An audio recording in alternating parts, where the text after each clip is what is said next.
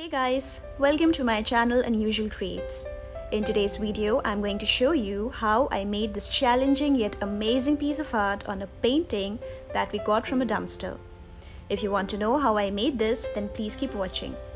This project was a challenge for me because I have never sculpted before and the size of the canvas was kind of massive. I started off by giving this canvas a good cleaning by using a damp cloth. After this, I separated the frame from the painting and kept it aside to be upgraded later. My husband drew an image of Buddha with some lotus stem on it.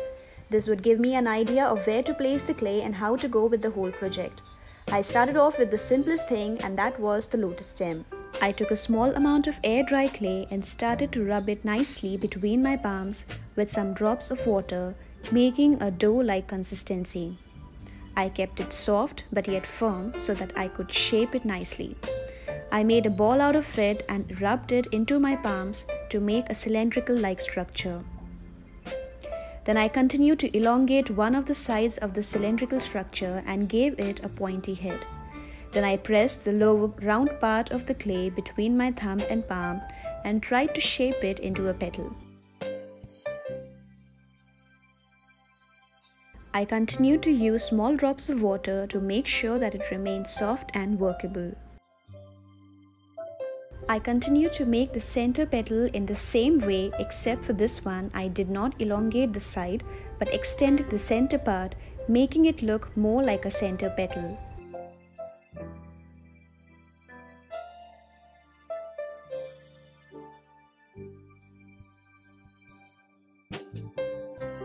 Once I had made all the petals, I moved on to make the stem of the lotus.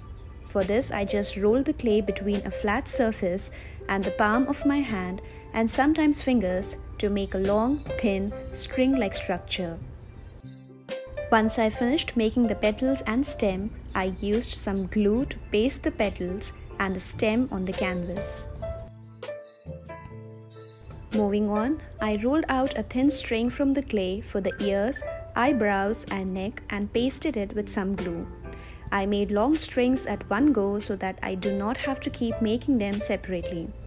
I just placed these strings on the drawing and used an X-Acto knife to cut it according to the length required.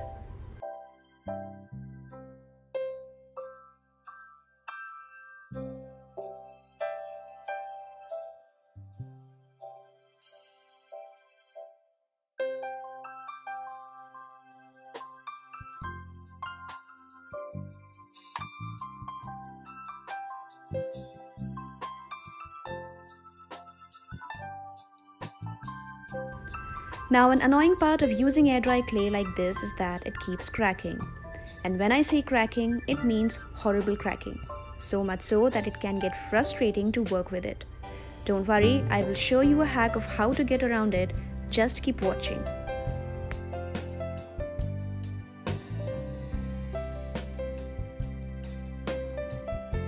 For making the nose, I used a thick blob of clay in a cylindrical form and started to press it down on the canvas using the image under it as a guide and removing the extra clay. I created a thin edge on the top and flatter at the bottom to make the bridge of the nose. I placed 2 lumps of clay on either side of the nose for the nostrils and merged these lumps into the main nose and kept building it till I was happy with the shape of it. I used the eraser end of a pencil to make the nostrils. This was like my second attempt at making the nose. For the lower lips, I used a thick, almost cylindrical piece of clay and molded it in the shape of a lower lip. For the eyelids, I made a string out of clay, kept it thin at the ends so that it gives an image of a human eye, and pasted them on the canvas. I used the end of a plastic knife to give a gap between the lower and upper eyelid to give an impression of a half-opened eye. Next, I moved on to make the upper lips, for which I used 2 balls, placed it on the picture on the canvas and tried to merge them together in such a way that I get a small bend at the center and gradually thinning it towards the ends. I placed a lump of clay on some glue and continued to spread it, making sure that the center was sticking out more, just like how a closed human eye would look. Now for hair, I took very small amount of clay, rolled it into a ball, lightly pressed it to make it flat and press the end of a pen refill to give an image of hair that we usually see on the images of Buddha. I made these balls in two sizes, some average and some really small ones to be used at the end of the hairline. I used glue to stick them all on the hair that I had drawn. Moving on, for creating the skin on the face, I used two methods. In the first method, I gave a good dough-like consistency to the clay and spread it out to make a sheet out of it.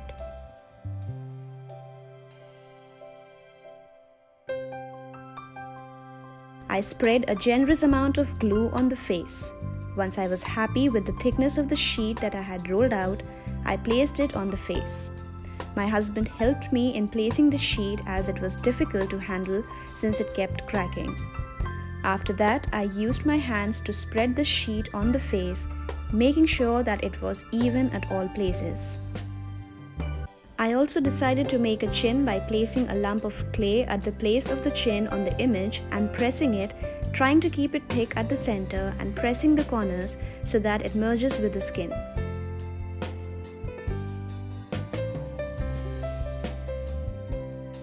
I realized that my method of making the sheet and putting it on the face for a skin was not a good idea, especially in view of the amount of cracking that it was undergoing. Hence, for the rest of the face, I decided to work in sections. I did not make sheets this time, but just used a decent amount of clay and glue and small amount of water and tried to spread it on the remaining parts of the face. This, I believe, gave me more control and helped in avoiding cracking. I went back to the lips and used some droplets of water to smoothen the clay down on the lips, making sure to give it a more lip-like structure. I used a plastic knife to give the separation between the lower and upper lips. I used the eraser end of a pencil to make the cupid's bow, making sure that it was exactly between the center of the lips and the bridge of the nose and that it was not very harsh. After making the basic structure, it was time to do something about these cracks. I used Spackle for fixing the giant cracks. It's basically putty, which is made up of gypsum plaster and glue and is used to fill holes on wood and walls. I used a putty knife to spread it, making sure that I used a generous amount of it on the cheeks as I wanted to give some dimension to the cheeks and make it look fuller. For places where the putty knife couldn't reach, I used my hands to spread the spackle. Spackle will also act as a glue and hold the clay together, making it more sturdy. Once the spackle was dry, I used a sanding paper in the grit 220 and gently sanded the uneven surfaces. While doing so, it did give me some minor cracks, but I used some caulk to fill them in. Caulk is again a paste of polymer used to seal joints and cracks.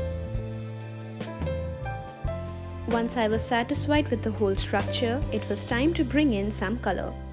I started off by painting everything black, and yes, I used acrylic colors for painting. Once everything was painted black, I used some yellow gold on a sponge to paint the hair gold. Because the base color was black, painting gold on top of it gave it a more natural metallic look. Next, I used some hot pink to give a base color to the lotus. Once the pink was dried, I used a mix of red and a bit of orange and pink and continued to color the lotus. I tried to give a gradient effect to the petals and colored the top part as pink and the bottom part as a mix of red, orange and pink. I used some green to paint the stem of the lotus. Once I was happy with the colors of the lotus and stem, I moved on to paint the empty canvas space with some copper, and for this I used a small sponge. Using a sponge gave it a more uneven coating, making it look more natural and rustic. Once everything was painted, I used some shellac to give it a good gloss and shine and some extra protection. I used a paintbrush this time, unlike my last video of wood burning where I had used a kitchen towel to spread the shellac. This was because the surface that I was working with right now needed minimum pressure and had more curves to deal with. I gave it like a 3 good coating of shellac. Also, before applying shellac to acrylic paint, make sure that your paints are completely dry. Lastly, it was time to upgrade the frame. I sanded the frame with sandpaper in the grit 120 and 60. I used some pre-stained wood conditioner which will help in avoiding streaks and blotches. Once the conditioner was dry, I used a wood stain in the color red oak and coated the whole frame. Make sure that you wear gloves while staining. Lastly, I finished the frame by giving it a coating of shellac. Once everything was dried, I assembled the frame and canvas, and this is how my project looked. My husband and I loved the outcome of this project. We were glad that we decided to keep this canvas and dared to convert somebody's trash into our treasure. Though there were moments where I was frustrated, especially when this thing kept cracking up on us, but my husband's idea of Spackle and Caulk really helped in sealing the whole thing. Let me know what you guys think of my maiden sculpting project. If you guys liked it, then don't forget to hit that like button. Also, please comment, share and subscribe to get updates on my next project. That's it from me. I will talk to you guys next time. Be nice and stay safe.